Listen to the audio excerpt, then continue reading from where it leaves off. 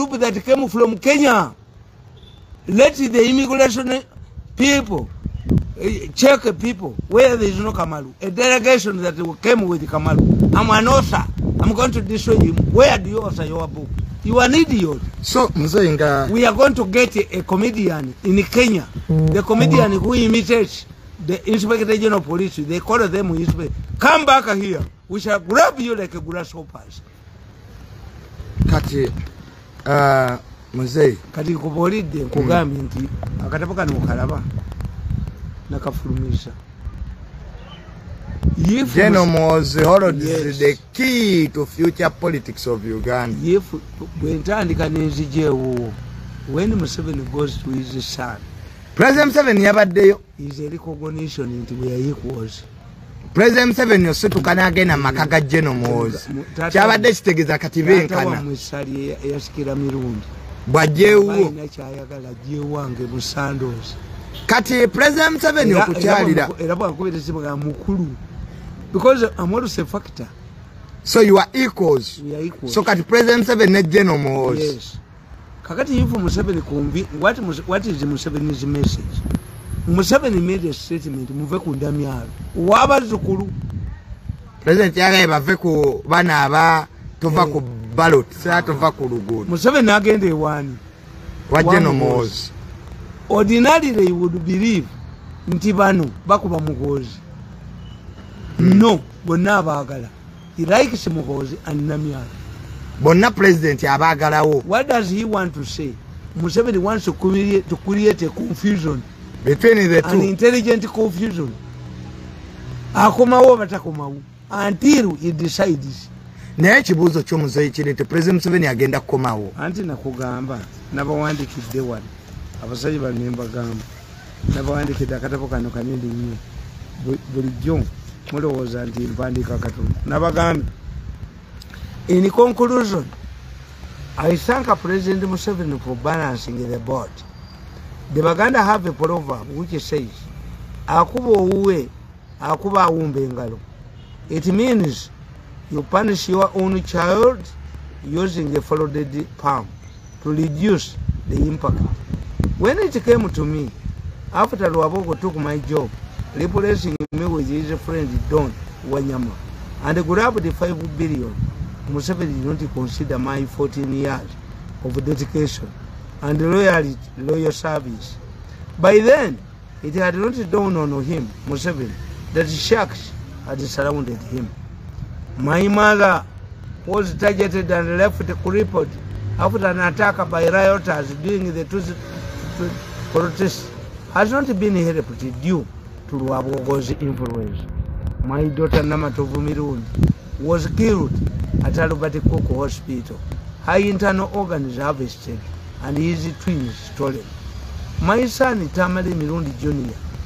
was battered and his original teeth removed by unknown people. As if that is not enough, my wife was also targeted, but she survived. Otherwise, I would be looking after orphans now. Those who see me being driven in a government vehicle do not know that I pay for my fuel and maintain my security guards. Therefore, Museveni considered his in-laws more important than we who worked for him. We suffered humiliation and thrown to the dustbin in order to please his in-laws. During the campaigns, I witnessed with sadness when the castle in Kusasira were taking billions from Museveni, yet I never received even a single coin, as Museveni feared antagonizing Luabogo. I have even recorded an incident when Luabogo ordered the sacking of Rebecca Kadaga and Luce Nachovi, claiming that we were helping me financially. However, when the war broke out between the Bako and his own son, he stood firmly with his son. What now remains is General Hose to quit the army and get his freedom. If his father retains him in the army to police his Bako, as he has done it twice, Muhoza will be forced to climb the perimeter wall and free himself. This will be the end of the story, and the rest will be history. All who fight him should understand that once someone is denied the option, he may fight back for survival. The NRM needs Muhoozi more than he needs it. In fact, none of Muhoozi's Baku in-laws can win an election in Uganda. It would be better now for them to concede defeat and make a public apology to Muhoozi. I also think NRM should issue an apology to General Muhoozi for the statement made by its Electoral Commission Chairman, Dr. Tango Doi. I assume these statements came from President Museveni's in-laws. Therefore, the Bako should know that fighting General Muhoozi is very risky. Otherwise, they have embarked on a long journey into exile, and this will happen when their father-in-law dies or retires. But the future will exonerate me. Date demand 3rd April 2023 at my home in Zana. God bless you. God bless my mother. Mzee, akatabo kano ngatu bintu byewawandika ogambye abako okulwanisa General Muhoozi. Ajaba to say machine. It is very risky. Ajaba to say machine. Yeah? Ajaba to say machine. The Bako cannot win. Ogambye nti singa President Museveni takkiriza General Muhoozi kuwumula maje. Yeah. Yejja okuba enkomerero. Yes. He must get his field. Kati General Muhoozi agala kuva mu maje atandika ebyobufuzi da. Kati abakobe batagala ave mu maje. Omusisa bw'aba afudde mu konventi aba agenda wa kufumbirwa. Kati omusisa ayinza okuga nti afudde mu konventi agende waabwe yeebake. General Muhoozi waliwo n'atunyedde ku mutwe n'atunyaalako n'ania. Waliwo omukaani akuba n'ania ennagisi ye. Kati ennagisi gy'anedde ku bantu kati enuka. Ennagisi enukira mu maka ge. Ennagisi enuka enukira mu nnyumba. Ennagisi enuka enukira mu nnyumba yo. Ennagisi enuka atujooze n'atunyako. This man should go to the village. Did you bring me? Why don't you take your cows to the village? Why don't you take your children to the village? Why don't you take your wife to the village? This man is very arrogant. We need Muhoozi to tame them. To tame this. Abakoto. To wait abakoto. Abakoto Gaddafi yabaka. Gundi yabakwata Saddam. Bali baduse ne bawala. Saddam yatabakoto. Abakoto. The problem here is abakoto. Where do you get this misconception that Yamuko can succeed? When there is a good, and you can't get the car because Yagambi, Omukoya Gambi. Miru, we hate each other, but me, I don't advance, but he advances. Yes, why do you advance? You humiliated me. I spent 10 years, 14 years in the state house, wasted. Sination Nafunam, 10 years. I'm Ninokubera Murugosi, Anzita Arabe. Nze namuwabira ewaffe nagende ewaffe mu nsozi nemuwabira ewaffe mu nsozi nkuma ebyoto nkuma akasaana kali musaanyaawo bali mukuba mu nnyonyi n'ania muzayi omuka ajja kutta anzita alabe munne yamugambye wano I have recordings munne yamugambye nti omusajja omumanyi nti yakuba Besigye n'akuba Mbabazi naawe ajja kukuba but the man is antagonizing me. Good. Nakabira bamuwa 5 billion. Okuba kadagala beyanako. Temuyina gimulaga. Temuyina. Group ya bagifunyiza. Samuli kolona mwani wabi mwani kumandwa ndeni mandwa. Banku ba State House kabaloza nti Museveni kanisiro myondo kasasiro. Amwe mandwa. Mu State House webakuba. Mandwa abaziba baganti okatera mandwa ndi nyini eseza kayokale bakana kale manaka tekako. He kanikoze jango ntwaleyo. I cannot go. Because these people don't know. I did not apply for a job to join the public service. Museveni picked me from my home. When I'm looking after a nursery pupil and he's taken to boarding school, I go home. I don't want a government job under Museveni. I will work in Museveni's government when Muhoozi takes power. Era nja kubuulira Muhoozi musaba n'obuwombeevu. Muhoozi ali ekintu kyatasikira ku taata we kyekyobujozi. This government omulenzi oyo atuniyako nnyo n'okwataka nakasajja ku ggwanga n'okafuula ka minisita ka sports n'ojjawo obuwa kajjako kalye ssente noga nti Ogwanga ye minister wa sports muizo kufuna home ground nga ye Misiri ngerije how much money mukakubiri sefere tujja kakwata tujja kayola kati ba muzeyi nga tusemba ensonga y'amabaati balagidde bonna bakwatibwe anti wagirite President Museveni yalagidde buli yabba amabaati akwatibwe Museveni kyakola Museveni mugezi in politics you decide the water like fishing kati abadde bagenda okwepakira ku mukozi bonna bali mu mabaati waliwo yakabatega naye kankubuuze omukazi wajjera mu mini nze mbagoba wano nze abakazi bajja okunkwata nembalaba nemugana naye madamu are you having a nylon nika or a cotton nika kuba every time you are scratching your private parts nze bajja wano mbagoba bakusindikira abakazi nobagwamu amabaati nogayola eteza amabaati kali katego ne mukenya buli atayagala jeno mo bayita gold bag stand bonna yabalya muyibe yali agalo bakuba yabatega naye gobeera otya mu nyumba y'omuntu muddiiro ng'oli ne mukazi we mutudde halo mutudde omusajja n'agamba nti the following morning I have a meeting banange nze ngenze kwebaka why omusajja n'agamba nga mutudde mu nyumba bw'omugenyi ulira bw'otudde ne mukazi we mu nyumba omusajja n'agamba nze ngenze kwebaka gwe omusajja olemerawo they were trapped tewali ejjo y'omutwe Museveni yaba kasi weba waba avuma mutabani we ngali mababa baba wagamba ti mutabani we bwajja fenale mutujivaamu mpaka nyama kange lona agenda mpaka nyama kange eyo generation yaweddewo amabaati kali katego buli atayagala jeno mozi nakamba namboze goli nkofu goli nkwale nze ndi nkofu bali bankuteko nze bali bankuteko balabenga bankute baba yola when a deal is too good think it twice ndi amabaati mujja katwale wammwe mugateke enteza mmwe who floated the idea of mabaati temulimu mu western no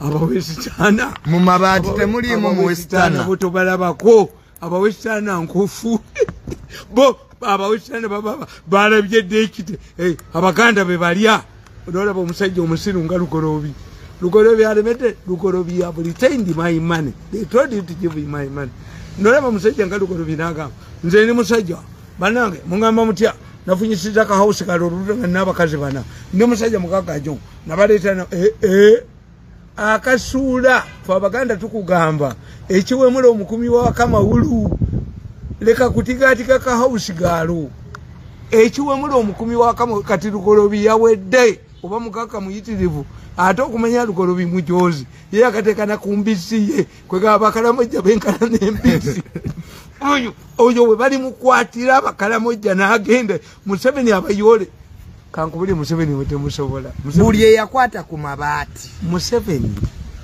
yagenda n'akitegeera tikoni china maanyi naye abaserikali ewali brigade butusamu waliwo 10 kyobola koni abayi bonna yabakubaata n'abateeka n'abatwala mu barracks tebali babadde uwa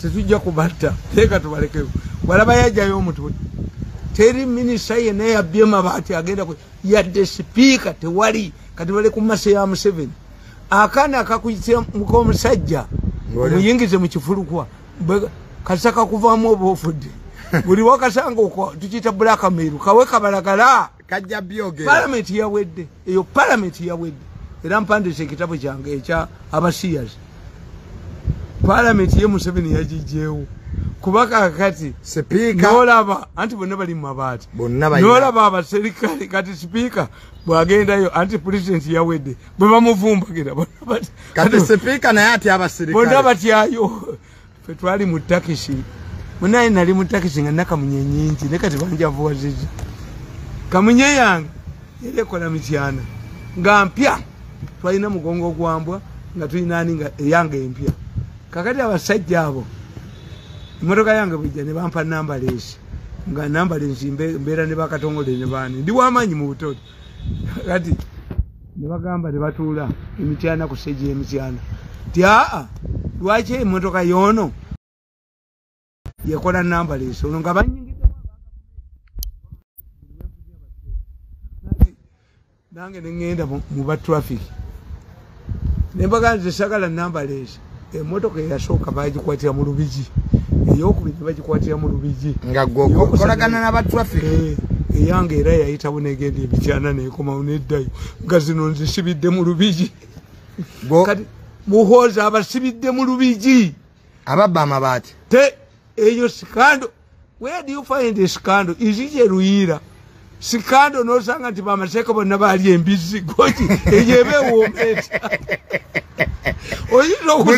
buli munene mu ggwanga yakwata ku mabaati buli omu yakwata ku ekitegeeza amabaati kaali katego notafiire naye ne bamuyoleramu otafiire yaŋŋamba mukwano gwange notafiire naye mwali mu byamabaati mwali otafiire newunyiza naye bwokaddi wabakwata otafiire yaŋŋamba Mirundi mutani wa Mirundi nkubuulire mu Kyogamu ndabye sente ngende endusi ziwandagala bweziri naŋŋamba sigenda kudda ono mwenye Museveni amuyita ono kasi otafiire agamba nti ono kitegeeza ayina obulevu otafiire yaŋŋamba nti ono yateze ekitimba ono ekitimba yakiteze otafiire sente there the minister w'omuto Hope Mwesiki otafiire yaŋŋamba I've salivas sente mu Kyogamu otafiire bamukwatira batya mu mabaati sajja omugezi bwatyo yadda mu kibinja ky'abano otafiire namubuulira bamuteekako biliyoni 3 ne bamuleetera akahonda